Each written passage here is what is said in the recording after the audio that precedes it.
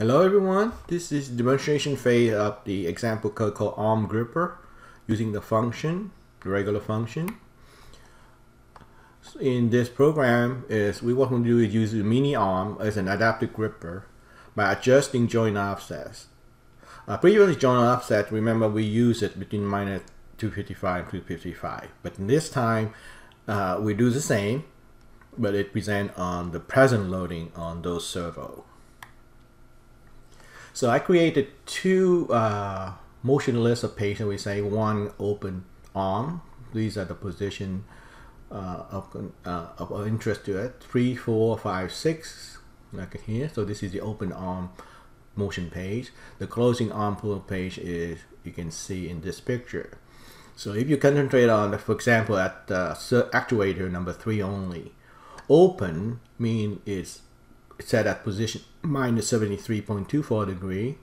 Close mean it minus 90 degree. Okay, so put in function in relation to the servo number 3 here. So minus 73.3 is about here, minus 90 is here.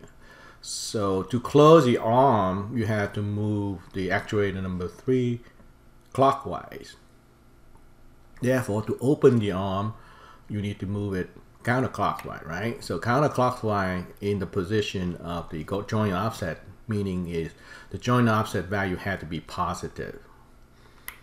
So to open servo number 3, we need to increase its joint offset. So that's the key analysis and the key point I want to show. So in the code itself, there is a main endless loop again. Okay, so if the user set up the command to grip traces to code 3, it will invoke close arm. Okay, so we'll close it arm all the way to a very small position. But the key here is how can we set it up so it will have different object or different sizes. This close arm position is still working for us. Okay, so the close arm, remember, so basically it's a fixed motion page. But we can adjust the joint offset so it can squeeze away just enough on a different size object. So that's a call adjust joint offset function is to do. And that function there actually analyze 4 servos. Servo 3, servo 4, servo 5, and servo 6. And I'm just showing the one for servo 3 here just to show you the principle.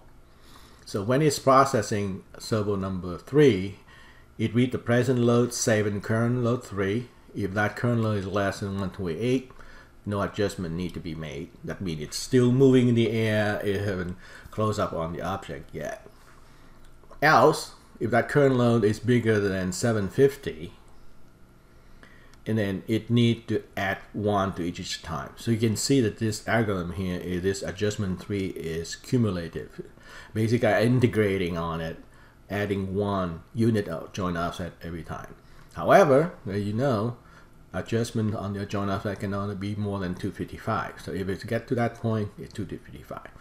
And then it's set whatever that adjustment 3 is to the joint offset. So you can see that same trick again. If you play a motion and you just joint offset, in a way you can get motion out of stillness again. But this time it's based on the load on the specific servo. Okay, so let's see how it works.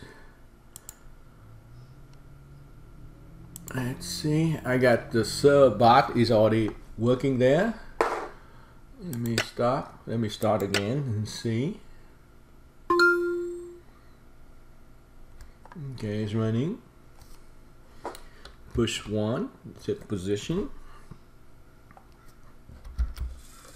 Up, it's ready to receive the code, the object. Hang on. So if I push down, yep, that's my fault. Okay. So you can see adjusting for a big size object now. Okay. Actually, I can bring it in so you can see all the running. Okay. So I open it up. And then it's this side now. So you can see it adjusting. Even at the same closed arm, it will adjust for different sizes. Okay, let's open it again. And I put the big one back in again just for one more show. There we go.